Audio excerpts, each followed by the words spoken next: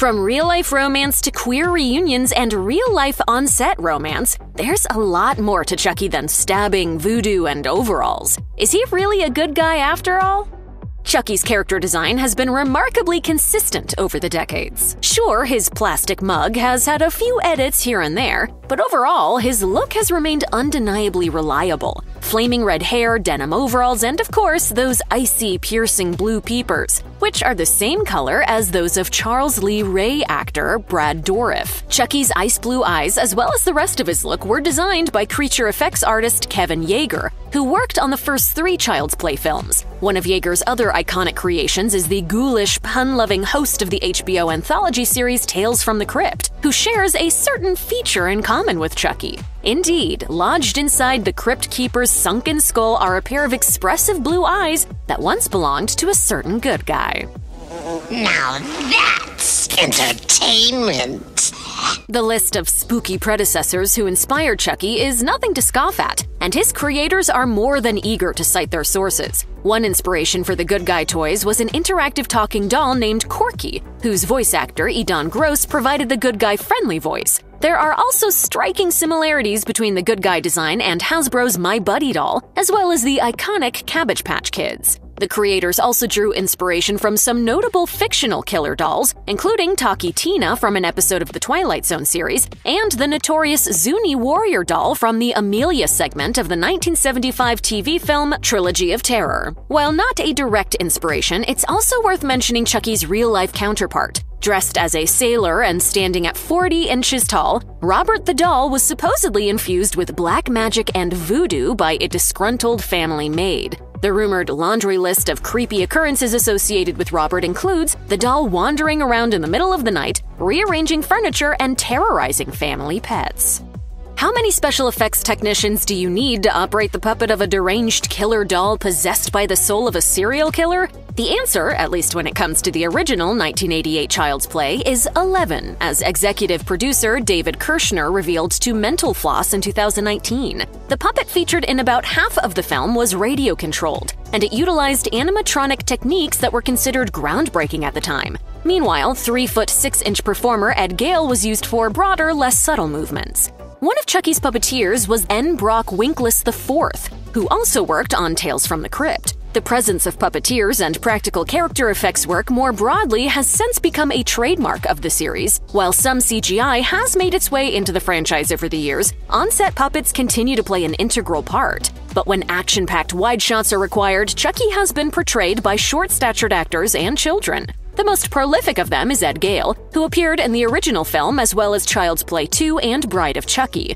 One other notable Chucky stunt double in the first movie was Alex Vincent's kid sister Ashley, whom you can spot sprinting around the apartment terrorizing Maggie the babysitter.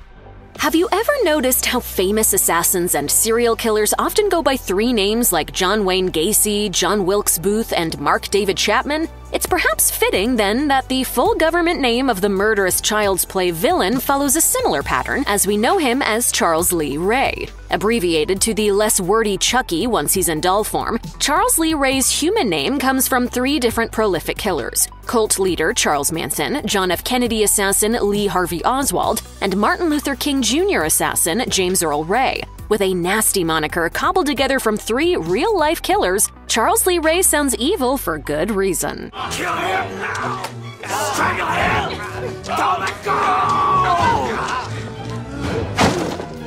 When you think about it, a collaboration between Chucky and a certain French robot-headed electronic duo feels like a match made in heaven, or perhaps hell. Indeed, if you're a Daft Punk fan, there's a good chance that you've had a peek under Chucky's skin without even realizing it. The band's music video for their song Technologic features a series of pitch-altered phrases that seem to have originated from a malicious doll with exposed circuitry and false teeth. As the wire-clad freak barks various technological orders, a seemingly more naive skinless robot flanked by the robot duo looks on in awe. Considering that the video for Technologic came out in 2005, just 1 year after Seed of Chucky, it seems likely that this particular skinless monster was created by Tony Gardner and the crew over at Altarian Inc. Gardner has worked numerous Chucky projects, as well as other Daft Punk collaborations.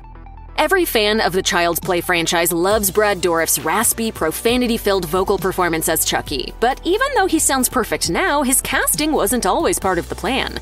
Before Dourif signed on for the original film, the casting team originally had someone very different in mind. Believe it or not, Jessica Walter, who's probably best known as Lucille Bluth from Arrested Development, almost voiced the killer doll. As director Tom Holland revealed to Mental Floss in 2019, she could make the threats work, but not the humor, so we went back to Brad. If that's a veiled criticism about me, I won't hear it and I won't respond to it. The attempt at female casting was actually inspired by one of the most successful horror films of all time. As longtime series writer Don Mancini revealed on the Child's Play DVD commentary track, Tom's logic was that the voice of the devil was done by a woman in The Exorcist.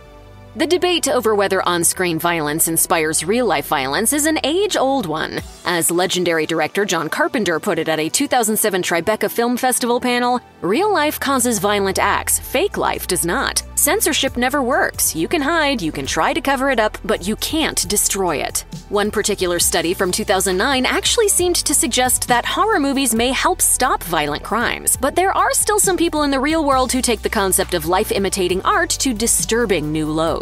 With that in mind, it's worth noting that in the early 90s, Child's Play 3 was cited as the inspiration for the killings of Suzanne Capper and James Bulger in the United Kingdom. In response to those tragedies, director Tom Holland told The Independent that people who are inspired to commit crimes by horror movies were, quote, unbalanced to begin with.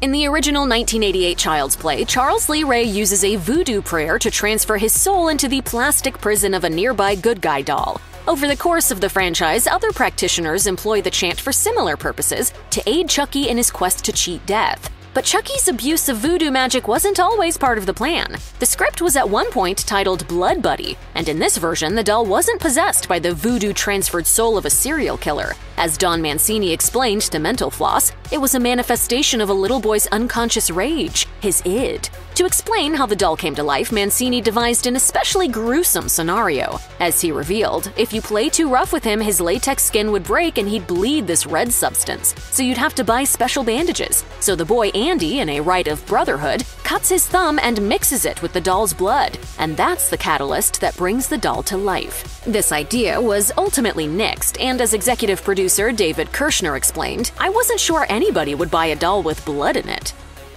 Your doll? Keeping score of how many people die in horror movies might be a disturbing hobby, but that's what slasher movies are all about. With 8 films as of 2023, Chucky certainly holds his own with the deadliest of his slasher peers. According to a tally calculated by Screen Rant, he's racked up a total of 67 confirmed kills. That's not quite as many as other horror icons like Jason Voorhees or Michael Myers, but Chucky nevertheless still stands head and shoulders above many of his peers, even if that's not literally the case. One villain whom he's notably deadlier than is interdimensional hell priest Pinhead from Hellraiser, which is certainly an accomplishment for a serial killer trapped in a 2-foot-tall doll body. Any fan of the franchise, of course, knows about the 4th film, Bride of Chucky, in which Chucky infamously gets lucky. But do you also know about the real-life romance inspired by Child's Play? In the original 1988 film, Catherine Hicks plays Karen Barclay, mother of Andy. During production, she met Kevin Yeager, special effects makeup artist and creator of the Chucky doll, and the two of them promptly hit it off. In a 2020 interview with ABC7, Yeager recalled that he'd been scheduled to do Hicks' makeup, but she eventually nixed the idea as she was secretly afraid of letting a cute guy see her skin so closely. But it eventually all worked out as they got married in May of 1990, and they're still going strong after more than 30 years of marriage. They have a daughter named Caitlin, and it's safe to say that no other couple can beat them when they talk about how they found love in the strangest place. Chucky was never exactly meant to be gay by design, but the franchise really took a campy, queer-coded turn in 1998's Bride of Chucky. And we have openly gay Chucky creator Don Mancini to thank for that. Those subtle queer vibes were really brought to the forefront in the 2004 follow-up Seed of Chucky. That film features our favorite killer doll fathering a non-binary child named Glenn Glenda, a nod to Ed Wood's notorious 1953 film Glenn or Glenda. As Jennifer Tilly recalled to Pride Source in 2017, Universal said, "Seed of Chucky is too funny, it's too gay. Don just basically had a carnival of fun with that movie." While the next two sequels, 2013's Curse of Chucky and 2017's Cult of Chucky, played things a little more straight, the franchise returned to a gender-fluid space when the character of Nika became possessed by the soul of Charles Lee Ray. At the conclusion of Cult, Nika, possessed by Chucky, kisses Tiffany in human form before driving off into a snow-filled, non-existent sunset. So this is different. I don't know. Works for me. In October 2021, the gruesome good guy got his very own TV series for the first time in his decade-spanning career. Sci-Fi's and USA Network's Chucky follows the continuity of the Child's Play movies overseen by longtime series writer Don Mancini, and the cast features several old returning favorites from the films. In general, the show is more serious and more tonally in line with the first two films. It's set in a sleepy small town and revolves around a teenage artist named Jake, played by Zachary Arthur. After Jake unwittingly purchases the possessed doll at a yard sale, the murders are quick to follow. A second season aired in 2022 and it's enjoyed favorable critical reviews. The third season debuts in October 2023.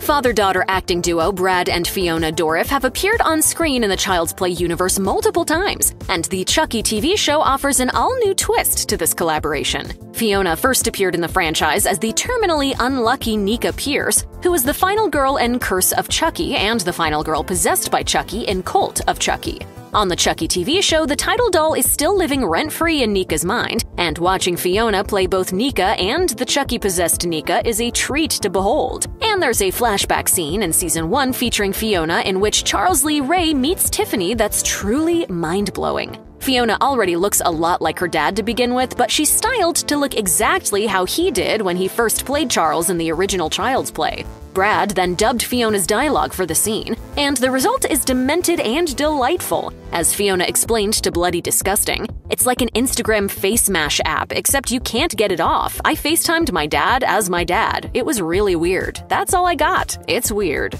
I'm Tiffany. I'm Charles.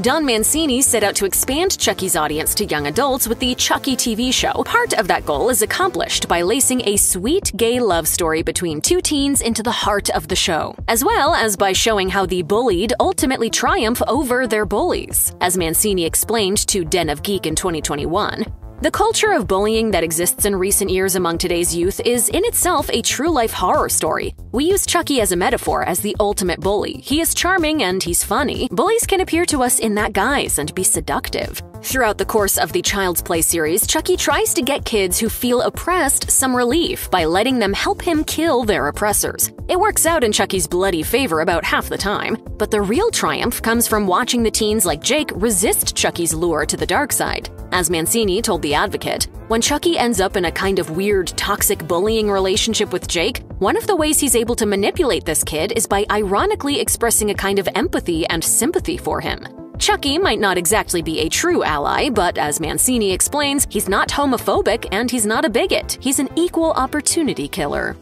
The ins and outs of Chucky's seemingly immortal soul can get a little confusing, especially when the heroes are faced with multiple Chuckys. Whether slivers of Charles Lee Ray's soul are showing up in good guy dolls, surviving victims, or an entire army, the mythology behind how all of this works isn't always clear. But Don Mancini has at least clarified that Chucky's manifestations are distinct and not one entity. An army of Chuckys always appealed to him, though, as he admitted to Bloody Disgusting. It's definitely not a hive mind. He further explained, "I considered both avenues when I started putting this together. It's something that I wanted to do for a while. Once you get into your fourth decade in a franchise, it's trying to forge ahead into unseen, unexplored territory." So all of the various versions of Chucky are all different sides of the same killer coin. According to Mancini, one reason for this is to showcase Brad Dourif's varied performances. As he explained, "We're dissecting the persona of Chucky and the persona of Charles Lee Ray. We have many different versions of that in the season, and many different actors playing Charles Lee Ray or Chucky." Get back in your boxes, all of you! Chucky is a killer doll who refuses to die, and he's also kept plenty of character actors' careers alive. When Jennifer Tilly heard about the Chucky TV show, she expected her part in it to just be a cameo. Instead, Don Mancini wrote her a deep and layered character that essentially rebooted her career. On the show, Tilly plays Tiffany Valentine, as well as a fictionalized version of herself, and the series even dramatizes the bloody first meeting between Tiffany and Charles Lee Ray. Tiffany's journey through death and destruction, and maybe even better romantic choices, is one that the real Tilly is thankful for, as she revealed to Bloody Disgusting. Sometimes you get put in a box when you're an older actress. I don't know what parts there are for all the women because I never get offered them. Don and I are of similar age. I'm one of his best friends, so we hang out all the time. He just sees me as Jennifer. Tiffany is just this really campy character that's a killer, but has a very good fashion sense. I liked that he gave her some really dramatic scenes this season and last, and you can dig your teeth into her. Chucky is constantly reinventing himself, from hardcore slasher in the original Child's Play to gothic romance in Bride of Chucky and all the horror comedy hijinks of Cult of Chucky and Seed of Chucky. Don Mancini is clearly not afraid to explore new approaches, so it's both a total surprise and no surprise at all that one episode of the Chucky series acts as a standalone Agatha Christie-style murder mystery. Episode 4 of Season 2, entitled Death on Denial, is the whodunit in question. It comes complete with multiple celebrity guest stars who all point the finger, and possibly the butcher knife. That guest cast includes Jennifer Tilly's Bound co-stars Gina Gershon and Joe Pantoliano, as well as her real-life sister Meg Tilly. As Mancini revealed to Entertainment Weekly, Jennifer was, not surprisingly, extremely instrumental in helping put all of that together. I had coincidentally met Gina before I ever met Jennifer back in the 90s. To be able to reunite that cast and work with them is kind of a queer fever dream come true, honestly. It is nice seeing all your sweet faces. Former 90s teen dream and current 40-something hunk Devon Sawa has been a critical part of the Chucky TV show in multiple roles. Way before Chucky came his way, he was already a major name in the horror genre, as he starred in 1999's Idle Hands and 2000's Final Destination, as well as the lesser-known and more recent fright flick Hunter x Hunter. In Season 1 of Chucky, Sawa plays Jake's angry, abusive father Lucas, as well as Jake's angry, differently abusive uncle Logan. Chucky manipulates Lucas's bad treatment of Jake to try and bring out some homicidal tendencies in the kid, though he has slightly more success elsewhere in the family. Sawa returned for Season 2 as Father Bryce, a Catholic priest whom Chucky manages to get quite close to in the end. As the actor explained to Entertainment Tonight, this new guy is less toxic than the first two guys, but he still has some stuff going on.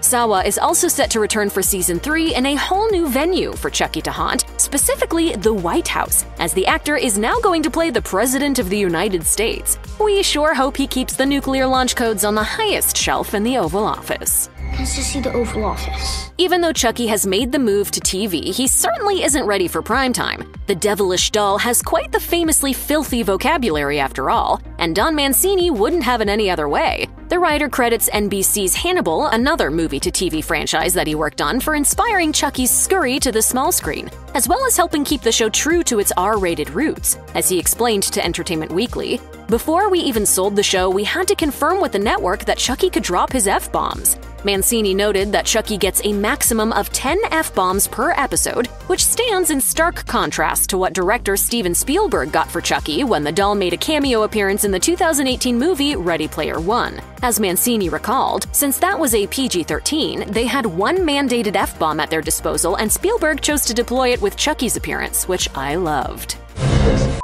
Chucky! Chucky is quite the improvisational killer doll. He goes with the flow and uses what resources he has available to him, just like his human counterpart Charles Lee Ray did before him. Now, does this mean that the Child's Play franchise is riddled with certain plot holes and inconsistencies? Sure, but at least those plot holes and inconsistencies are fun, bloody, and bound to give viewers a migraine when explanations are offered decades later. Season 1 of the Chucky TV show does its best to clear up why Charles can seemingly only transfer his soul into good guy dolls. The entire franchise has played with the idea of Chucky drawing on the powers of voodoo and other ill-defined magic to move his rotten soul around like day traders move money. It's also toyed with the concept that Chucky is powered by rage and sacrifice. But the Season 1 finale explains that because Charles Lee Ray used a certain spell in the original Child's Play to transfer his soul into a good guy doll, any time that he uses the same spell afterwards, he must also use an identical garbage pail, so to speak, to house his soul. Does this fully explain why he can sometimes splinter himself up into certain human bodies? Perhaps not, but maybe the writers will explain that in another episode down the line, or just leave it as a happy and hilarious mystery. Chucky is a relentless, remorseless killing machine. Even when he was a human, he was depraved and destructive. So could there have ever truly been a time when Chucky was good? The answer is kind of, and it happens in Season 2 of the Chucky TV show. In this chapter of the franchise, Jake and his friends capture Chucky and try to brainwash his violent tendencies away. It's reminiscent of a similar scene in the 1971 film A Clockwork Orange. In the Chucky version, the process actually works, at least for a little while.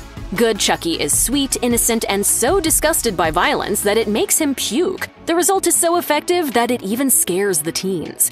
We didn't brainwash him. We brain bleached him.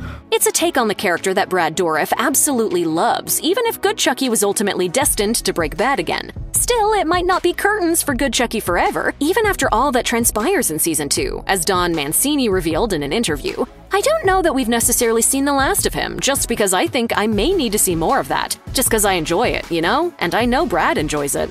To promote Season 3 of the Chucky TV show, the killer doll has hosted a press conference, and it's exactly as vulgar as you'd expect. In the clip, Chucky takes to the too-tall podium to address a very curious press corps. This latest batch of episodes is set in Washington, D.C., and stars Devon Sawa as the President of the United States, though Chucky refuses to acknowledge that he even knows who the actor is. Will Devon Sawa be returning as a new character? Who? Chucky can't stop slinging sass and profanity at all of the gathered reporters. He's understandably grumpy as the announcement is cutting into his precious time for terrorizing. He's clearly upping the ante in his fight against Jake Wheeler and friends, and America in general, by moving his headquarters to the nation's capital. However, he refuses to answer almost any of the questions asked of him by the press. For a killer doll who seems to crave attention, he could really stand to brush up on his PR skills. Perhaps the events of Season 3 will include Chucky assembling a communications team of his very own. Maybe he could even take inspiration from Megan and show off a dance that is sure to go viral.